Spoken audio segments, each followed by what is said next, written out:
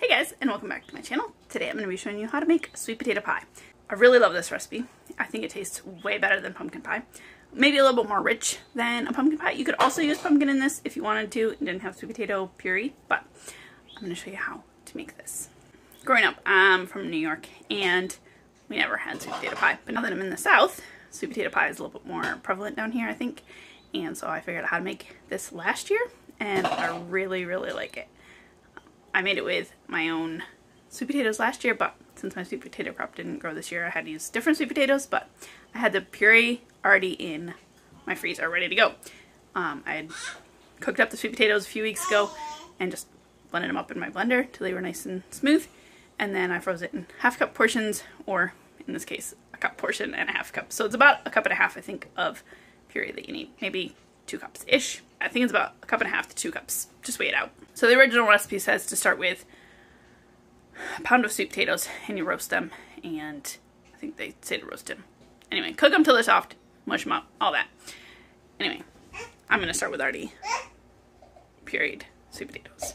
So I just pulled this out of the freezer, weighed it out. It's 1 pound, 2 ounces, so it'll be fine. I'm going to thaw this in the microwave. Or you could, let it set out ahead of time, but I didn't, so I'm going to thaw it. Now, before this is all completely defrosted, I'm just going to throw in a stick of butter, and I'll let the butter soften with the rest of the sweet potatoes. This is very tricky to do one-handed. Ah!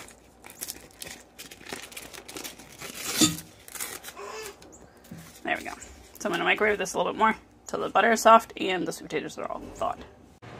Probably one other way you could do the sweet potato puree is just get some canned sweet potato and drain it and blend it up. You could probably even just use your mixer and get it nice and smooth. That'd also be a quick and easy way to do this. One thing I like about this recipe is that it doesn't use cream, which cream can be kind of expensive, and so I don't really like adding like 2 cups of cream to a recipe because that's a lot of cream. This just uses milk, so pretty economical, kind of. I also cut back the sugar a little bit. It calls for a cup of sugar. I put in 3/4 cup of sugar because I made it one time with 1 cup and it was too sweet. This is looking a lot better. I might need to do a little bit more just to get that butter to mix in, but let's see if we can get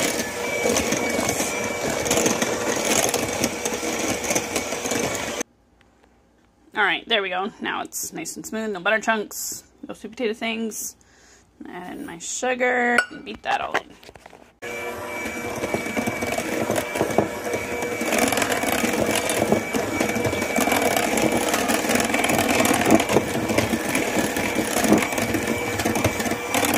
I'm going to add in half a cup of milk. I'll mix that in too.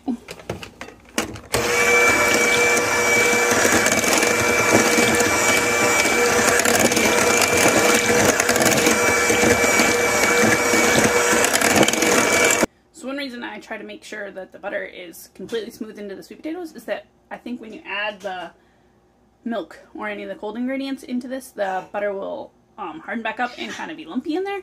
So then you have like little lumps of butter in your pie filling, and it's not very great. So now I'm going to add the eggs and the spices. I added in 2 eggs, half a teaspoon of cinnamon, and half a teaspoon of nutmeg. Next, I just poured this into unbaked pie crust.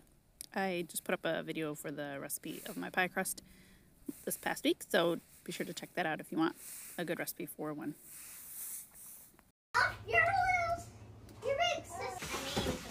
This is going to bake at 350.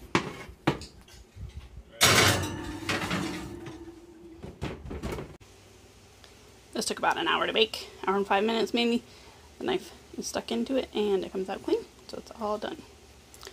It smells so good, so nutmeggy, and can't wait to enjoy it later.